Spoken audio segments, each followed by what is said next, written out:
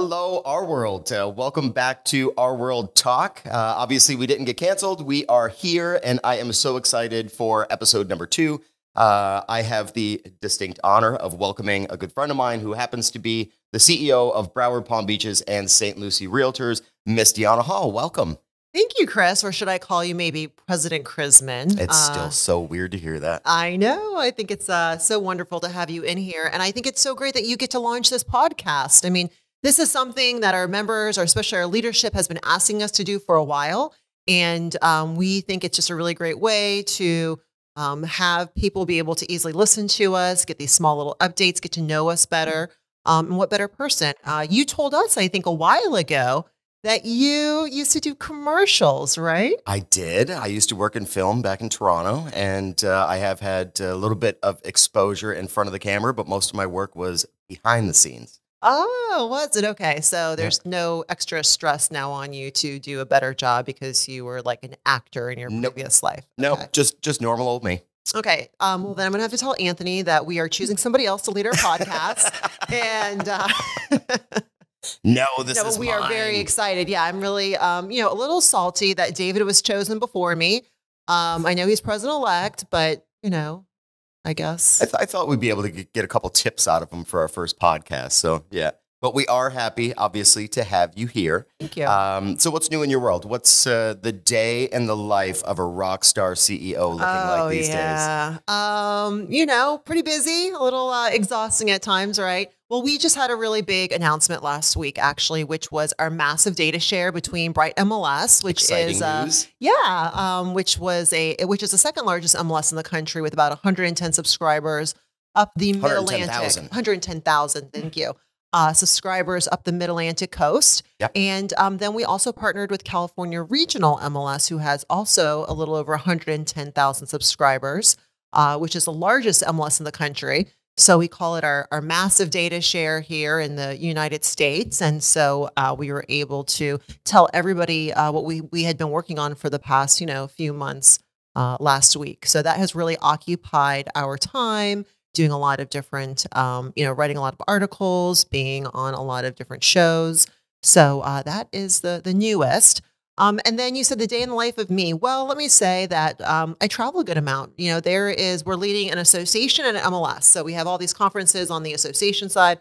On the MLS side, we have our state conferences or national conferences. We have some really great strategic groups that we're a part of on the association and the MLS side.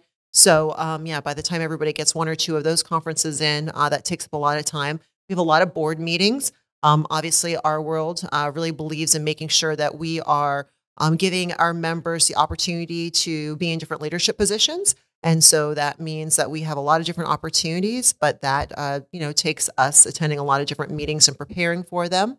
And, then we have almost 80 staff members, right? And, we really feel that, obviously this culture that we've developed with our leaders is phenomenal, but we need to make sure, obviously, that our staff feels the same way too.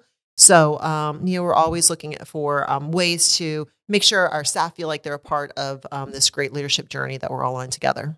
Yeah, the staff at Broward Palm Beaches St. Lucie Realtors is absolutely exceptional. They are. Absolutely exceptional. You've put together a fabulous team, and they really look out for us. And you guys don't see what's happening behind the scenes here, but we've got staffers in the room that are making us look this good right now. So many, many thanks to them. Let's dive into some discussion about the MLS space. Okay. BeachesMLS has obviously several partnerships, a couple that you had just mentioned.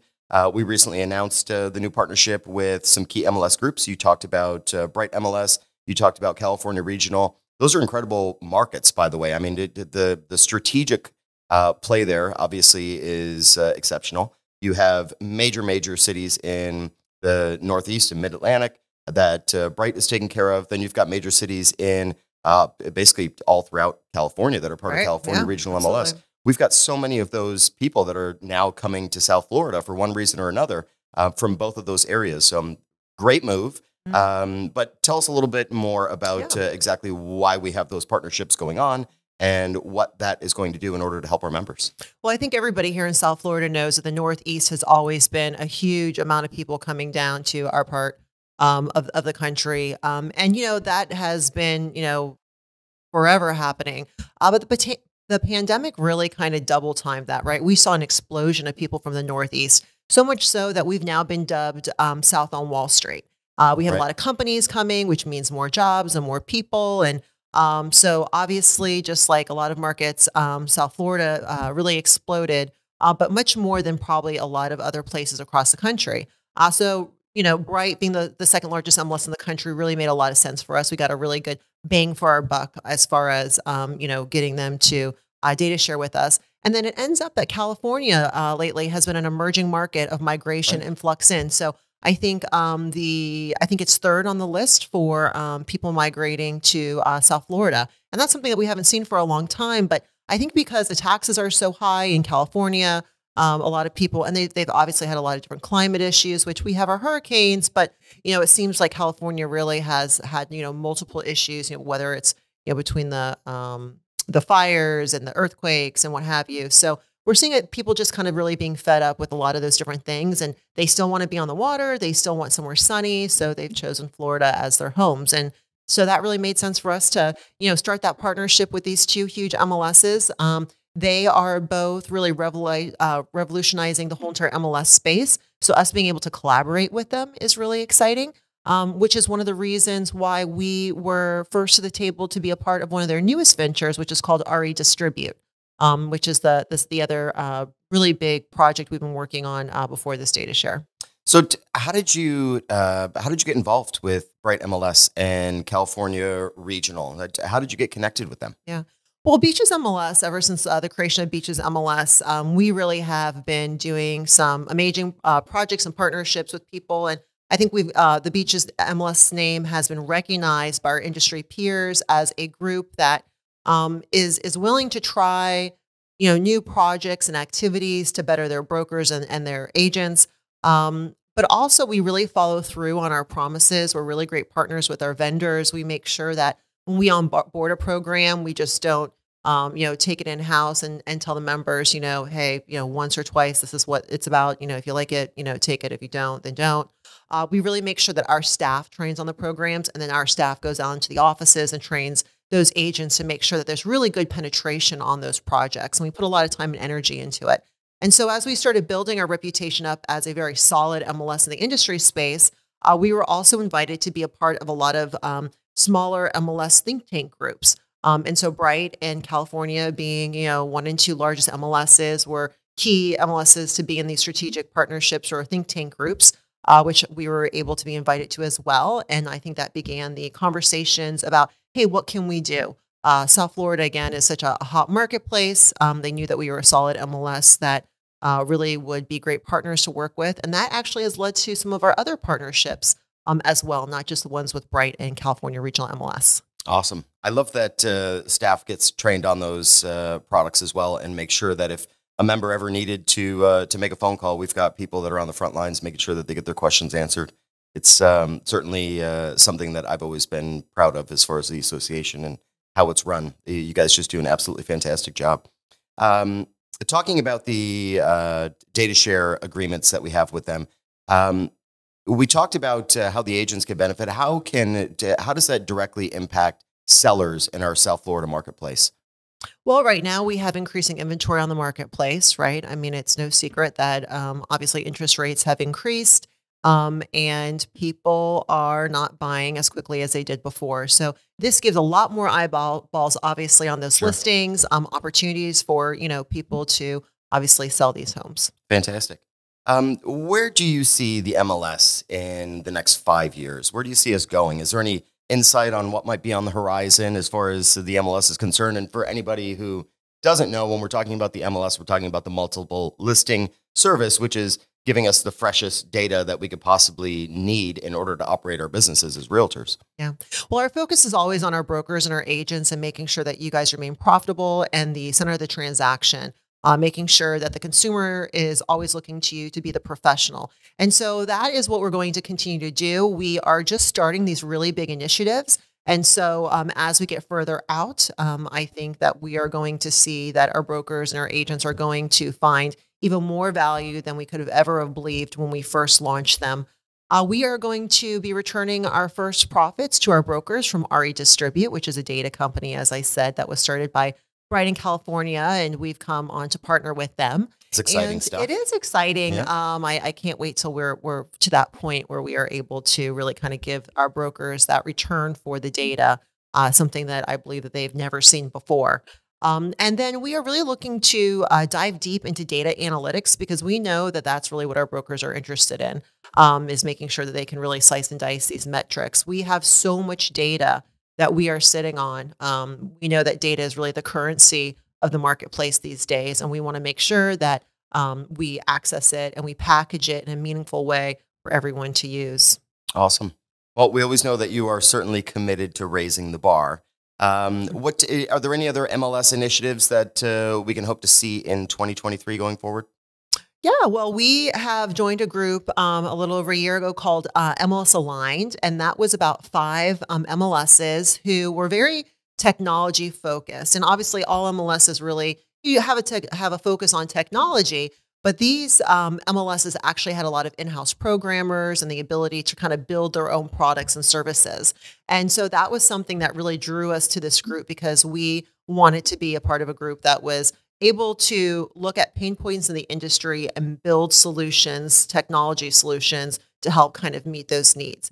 And so there's pain points in the industry. Yeah, exactly. I'm sure you know better than me most days, being a broker yourself. But obviously, that's why we have this great partnership between the professional staff and our leaders. So you guys can tell us, what you're facing every single day. And one of the things that we heard was that there was not much competition in the showing service product category.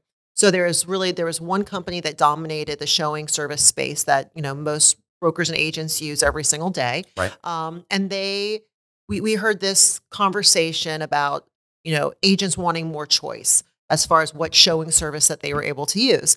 And so this group of MLS Aligned, they were hearing the same issues coming up in their marketplaces. They decided to buy their own showing service product.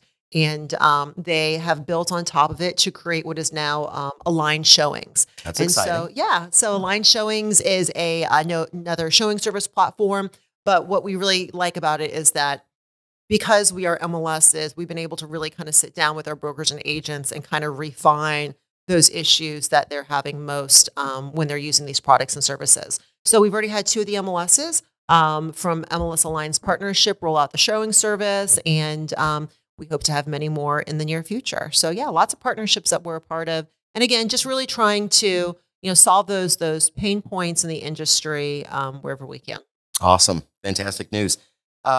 Sticking with the MLS conversation. So obviously you already told us in your opener about how much you travel and what the day in your life looks like.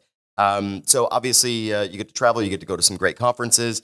So there may be some agents that are listening that want to learn more about the MLS. So what would be a great conference to attend for somebody like that? And why do you think that? Well, a lot of these conferences are invitation only, just to make sure that the conversations are progressing, in the way that, people are going to feel like we're moving the conversation forward. So all of our members can go to our state or national meetings. Each one of them is 2 a year. But a group that we've recently become involved with is RIS Media. Yep. So RIS Media is a new benefit that we rolled out in December to our members. And so really they have a lot of, they have a really great, sounding board of other key brokers in the marketplace who are giving basically, tips and tools of the trade of how other, agents and brokers can be successful, how they're successful, and learning from them. They also have a really big conference that comes up in the middle of the year. So I think there is full of really good speakers. Yeah. Just the people who are really doing business in the industry. So I think the RIS Media conference is a really great one for them to go to. There's always Inman, which is, very agent driven as well. Right. So they're having their conference coming up at the end of the year in Las Vegas, and they just got done with their one in the winter in New York. A little too cold for me, but we'll be there if we need to. Fantastic. Yeah, when it comes to Florida Realtors or the National Association, all of those MLS meetings, the majority of the MLS meetings that are held at those conferences or conventions, they're open to all of the members that are there. You don't have to be sitting on the MLS committee in order to attend one of those meetings. So if there's ever anything that you have interest in, that you want to learn more about, or maybe it's a committee that you're thinking about joining, I would definitely say sit in on one of those meetings, whether it be Florida Realtors or NAR. And that's a great way to find if the content is something that is relative to you, if it's something that you're interested in. And obviously, you could find out if that's something that you want to pursue. And if you do, then certainly being in the room when they're having the meeting. I always like to write my name down on the sign-in sheet, even though I'm not part of the committee, to let them know that I was there and that I have interest. Yes, yes. That is actually a really great idea. Yeah. And, these NAR conventions aren't just about committees, right? They have a ton of education. They have a huge expo floor. So if people haven't been to an NAR convention, really, it's a great way to kind of dip your toe into a lot of different arenas. I think, some of the different topics that they've had have just really been something worth the trip to go see. I agree. Wholehearted. Yeah. So inspiration is an excellent part of sustaining success. So who do you follow? Who do you pull from? Where's your inspiration coming from these days? So we're always reading, right? I mean, there's just obviously, you guys know my other half, I say, is Kim Hansen, our chief operating officer. And so her and I are always sending each other just tons of information. She's very inspiring to me. Our leaders, I think too, I have to say, you guys always have such really great nuggets. Even David Searle, who we always joke around about, we, as you know, Chris, are getting ready to launch our third commercial for our consumer campaign. And we were reviewing the scripts, as you know, at one of our conferences just a couple weeks ago. Yep. And David had some really good feedback on nuggets of, what the perspective of the commercial and such. So I think you guys always, show me a different perspective of how to, problem solve, different, issues or things that we're doing. I would say that one of the outside newsletters and magazines that I've been reading, which I find a lot of good stuff in, is Inc. magazine. Okay. And that is one I just started reading, but a lot of really great stuff about like the really startup founders and things like that I find inspiring. Things that are kind of cutting edge in Inc. magazine. Yeah. I love it. Awesome. So. It's funny that you pointed out to David. David's giving you some good nuggets and you're pulling inspiration from him, because we just had a podcast with David on it, and we were talking about David being a goofball, and here you're drawing inspiration I know. from him. And I think that's why I brought him up, because he's like a resident goofball. It's like, geez, if I can get a nugget out of David, I mean, Yeah, fantastic. So last question for you. I had just asked David this one as well. And you may have just touched on a little bit of it, but as far as your favorite podcast or a favorite book or a quote that you draw inspiration from, or something that's changed your life? Oh, geez. Well, nothing's coming to mind, but the RWorld podcast, I think, is my new favorite podcast, right? I'm excited that we have finally launched our video library, which is such a cool experience. That is really cool. The first time I saw it, I was blown away. If our members have not checked that out, I mean, you guys, it looks like you are, just, surfing Netflix or something like that. So I think it's going to be really cool to kind of like sit on my couch and kind of surf our videos and check things out. Right. Maybe that makes me a really big nerd, but that's all good. No, you know what? I as well pull inspiration from our up and coming leaders. When I see them do one of these videos, and now they're all going to be in the video library, but some of the people that are volunteering for this association are they're excellent on camera. They do a really good job. And you talk to them afterwards, and everybody comes from different walk of life, different background, and some of them are super, super inspiring. Mm-hmm, absolutely. Yep. So I think there's a mindset that I have that is kind of more of my daily inspiration, and it's really this marathon mindset. There are these like tough pushes that you go through, and you don't think you're going to make it, and you pull through them, and then there's these times where you've got to kind of loosen the pace, but the point is that it's a long journey. I mean, you don't just, finish one project and you're done. There are many along on the journey. And so I think it's always just kind of good to kind of keep that perspective, is that, sometimes you're kind of pushing hard up the hill. Obviously, I do work out, so maybe that I'm a big Orange Theory enthusiast. So, we do, you got your base, push, and all outs. And I kind of, think about that every single day when we have these big projects and we're trying to get through them, or, whatever we have. So I think just kind of maintaining the fact that this is a lifelong journey that we're all on together, kind of keeps me positive and trucking. Awesome. Well, thank you so much for your time. I know you're busy and probably have to get back to running this fantastic association. So with that, goodbye, everybody.